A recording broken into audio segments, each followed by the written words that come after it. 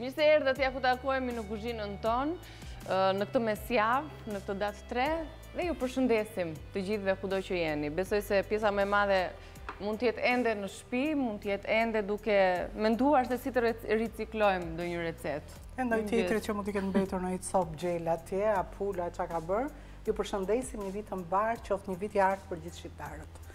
Tani do të ham drek sot, edhe pse jemi të ngopur. Është ai rituali i jetës, është lëvizjet e përditshme që është një cikël i përsëritshëm. Vjen do shtrosh tryezën. Sigurisht që do ham çik më lehtë, prandaj do un kam menduar që do t'ju sjell një supë me kungull dhe me moll, dhe një musaka me pulë. Jo me mish të grirë, jo me yndyrna, por ai që do të përgatisi një musaka të tillë, sigurisht do të blej një 400 gramsh ose gjysmë kile fileto pule, mund të riciklojmë atë gjelin apo pulën në detit? Po, më pyet edhe çik më përpara, prandaj po të kthej përgjigje. Po ndonjëherë që mund të ketë tepruar mish gjeli dhe mund të jenë mix, ë? Po. Mund të jetë pjesë e mishit të bardhë, e mishit të kuq. Nuk do ta kaurdisi direkt, siç kam kaurdisur un pak mishin i freskët. Dhe e kam grirë madje, por do ta copëtoj me dorë, copsa të vogla, dhe unë e kam filluar nga mishi, ai mund ta filloj nga qepa dhe nga karrota, dhe më pas të hedhë mishin vetëm 1 minutë. Sigurisht që nuk ta lëm, ti pastroj ato kockat të gjitha, të nxjerrë një grusht mish dhe do të bëjmë këtë si kim.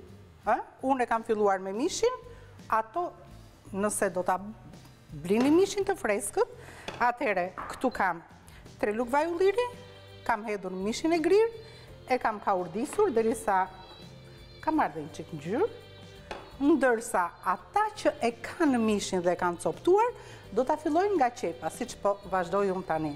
Do të hedh këtu 2 qepë mesatare ose një pak më të madhe të grirë imët. Do ta kaurdis derisa qepa të zbutet pak, unë së bashku me mishin, ndërsa ata që e kanë mishin për ripërsëris të gatuar, do fare vetëm vajin dhe qepën. Atëhere, e kaurdisim, do të hedhim këtu 2 thelpinj, 3 thelpinj hudhër, të prerë dhe hudhrën, imët.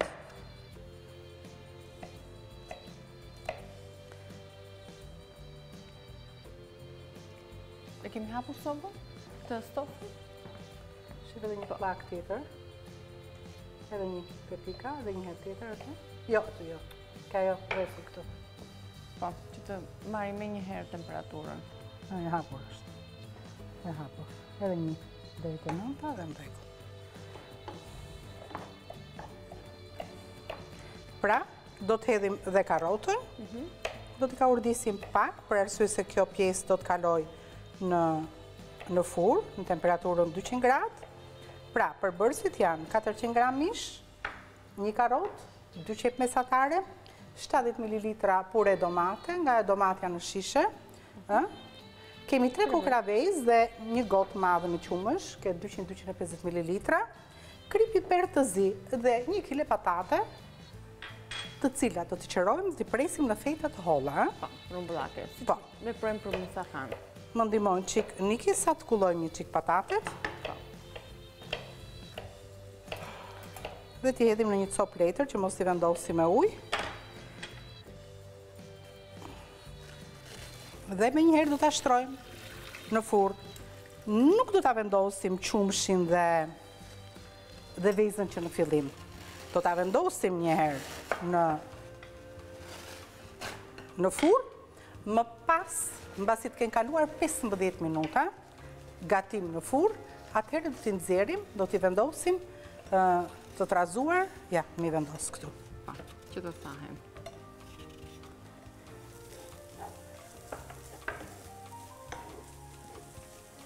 Unë 3 lugë vaj kam hedhur, po si pak, po më duket, ja edhe një qik fare, ja dhe një.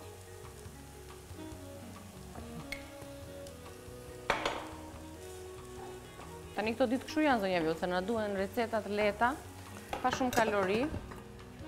Me qenë se presupozohet që këto ditë kanë qenë të ngarkuara me kalori edhe me ushqime të ndryshme, yndyrna, dhe trupi ka mbledhur ato toksinat Dhe ne na duhet vazhdimisht tani të sjellim supra me oksidant të shkëlqyer, me limon, me mollë, me portokall, me kungull dimri që është ende në treg dhe lehtësojmë pak edhe punën e anvisave, po edhe metabolizmin, funksionimin e tij.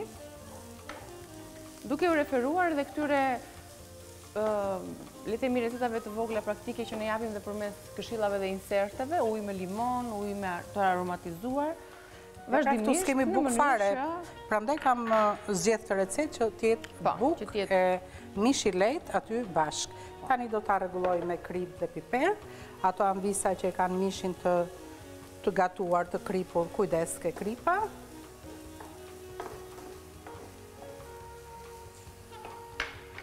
Pak piper të zi. Edhe purea domates, besoj se këto vezë dhe qumësht janë më tepër të shtruar.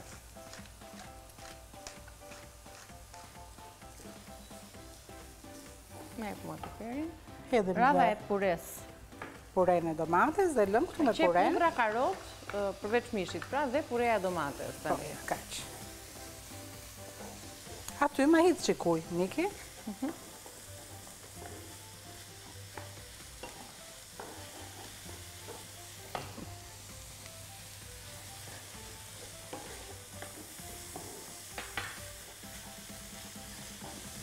Që në trazim, anvisat e ndjenjë që qepa, po thuaj se është zbutur tërësisht, tani e fikim dhe lëm këtu ku është, derisa ne të shtrojmë patate. Do të marrim një tepsi të tillë, mund t'jetë e vogël pa doreza, do të hedhim pak vaj, prandaj tash 3 lugë brenda dhe një lugë tani dhe një lugë më pas kur të vendosim patatet. Patatet nuk do t'i vendosim kështu të shtrira, do të mbulojmë komplet sipërfaqen e tavës, por patatet do të vendosen si në formën e tjegullave. Kështu gjithmonë i vendosim për musaka. Jo të shtrira, pra njëra pak njëra mbi tjetrën. Jo, që të hyjë mishi nëpër ato gropsat. Sa po ti të shtrosh pjesën e patateve, unë po bëj një përmbledhje të përbërësve në menun ton. Kemi shënuar musaka me mish pule, receta jonë e parë për sot, 400-500 gram fileto pule, 2 qepë, 2-3 thelpinj hudhër, 1 karrotë, 70 ml pure domate, 1 kg patate, 3 kokrra vezë, 250 ml qumësht, 6 lugë gjelle vaj ulliri, kripë, piper, ziejmë. Këto janë përbërësit, mund t'i shënoni. Pra, si që shikoni, nuk kemi bërë beshamele kështu gjërash, që të rëndohet, jo, absolutisht. Perime janë, ja, imbulojmë të gjitha këndet që janë bosh dhe tani do të hedhim 2 kokra kripë këtu, sa në mbajnë këto 2 gishtat. Ja.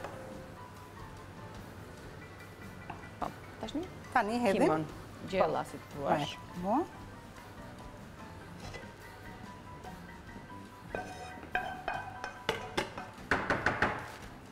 E hapim në të gjithë sipërfaqen. Si që shikoni, nuk ka yndyrë të tepruar. Ja. Imbulojmë patatet këtu. Do të vendosim sërish një shtres tjetër me patate? Po, do t'imbulojmë. Këtu ka shumë.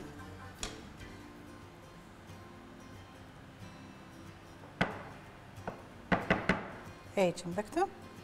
Dhe tani, imbulojmë komplet sipërfaqen me patate. Shumë e thjeshtë.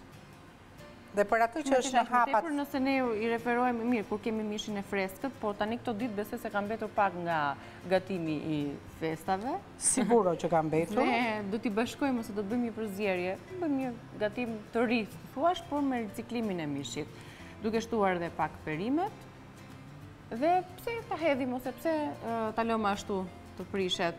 Tani, do të ndërpresim gatimin, do të kalojmë në publicitet zonja Vjollca, do të rikthehemi për të treguar hapin dhe procesin e fundit të kësaj recete, publicitet. Ja ku erdhëm, do të vazhdojmë me musakan për të treguar tani hapin e fundit të punës, sapo kemi shtruar shtresën e dytë me patate, për t'i lyer dhe pak fare me vaj ulliri. Po. Dhe shtresa mbuluese. Dhe tani do ta vendosim në furrë, hodhëm dhe me 2 gishta pak kripë. E vendosim këtë në furrë, po, temperaturën 200 gradë. Pra, kemi dhe dy përbërës të tjerë nga receta e patateve. Kemi 3 kokrra vezë, të cilat i hedhim në një tas, vezët a ibe, ja. Sa i vërvita, sa i përpras, ama zalla se prishën, duken që janë të freska.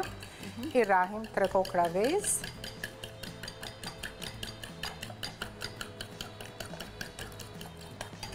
Shumë fare Kjo pak shtresa e si për me kripë. të zmësoj atë beshamelin që ne përdorim në dytë tjera. Do të hedhim dhe një gotë qumësht, një gotë madhe me qumësht. Ke 200-250 ml, në varet sa e keni tavën. Kjo brokja që kam unë këtu ka 250 ml qumësht. Tani, këtë sasi me qumësht dhe me vezë, mbas 15 minutave do ta nxjerrim tavën, do ta mbulojmë komplet sipërfaqen sipër, do ta vendosim përsëri në furrë derisa ajo të marrë një ngjyrë të artë. Siç ne skuqim omletën, fjala vjen.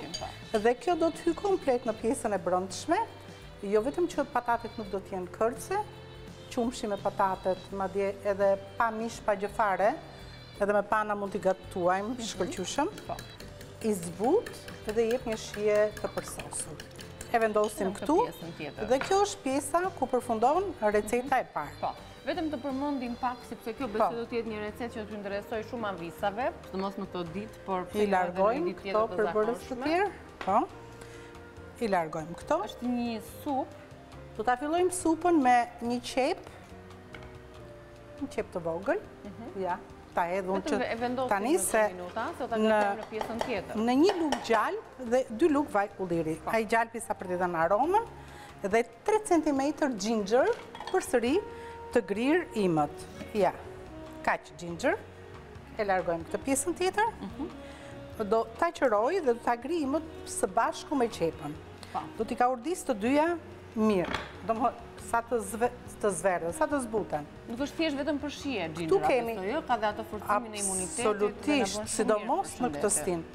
Këtu kam 750 ml gram kungull të verdh. Do ta qëroj dhe këtë e lash për konkretizim, po jo shumë trash, me qëllim që të më zjej shpejt, unë i kam bërë fetat pak të holla.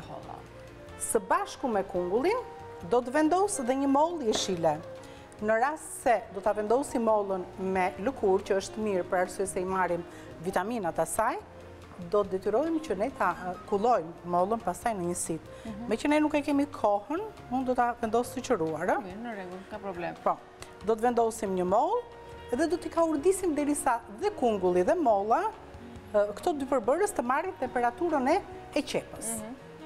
Do t'i shuaj me lëngun e një portokalli dhe më pas, mbasi të avulloj ky lëngu i portokallit, të përthithet nga këto përbërës, unë do të hedh këtu, kam bërë gati 750 ml lëng perimesh.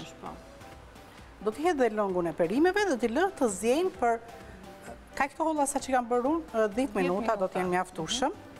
Po, ose nëse do jenë kubikët më të trash, qa me të 15 minuta. Nga përbërësit dhe kombinimi tyre duket që është e shishme. Pas në fund do të hedh 2 lugë limon, lëng limoni, nëse duhet më shumë do ta shijoj, kripë patjetër dhe pak piper. Dhe farat në fund. Në fund fare farat. Këtë zirë. Edhe këtu do të qëroj qik. Presim të holla. Pak karrotë, që pjesën që do të eproj do t'ja hedh brenda. Po, me grirsen, besoj. E patateve, po. Pra, ginger 3 cm shkaj dhe mjafton do të japi gjithë atë aromën e duhur të një supe të tillë të fortë, me aromën e fortë të ginger, por që ju sigurojmë që është një... Ginger është dhe pak pikant, është pak pikant, kështu që jo vetëm për shije, por për forcimin e imunitetit dhe për mbrojtje shumë mirë, sidomos se tani në një çaj me ginger, duke ëmbëlsuar me pak mjaltë, është shumë i mirë për forcimin e imunitetit. Siç e shihni, ne kemi nisur punën me qepën dhe me ginger, do ta lëm deri aty, do t'ju presim. Jo, do hedh edhe kungullin çik më vonë, pas 5 minutash. Në rregull. Deri këtu ta lëm gatimin, kur të rikthehemi do t'ju tregojmë procesin e punës. Takohemi në pjesën tjetër.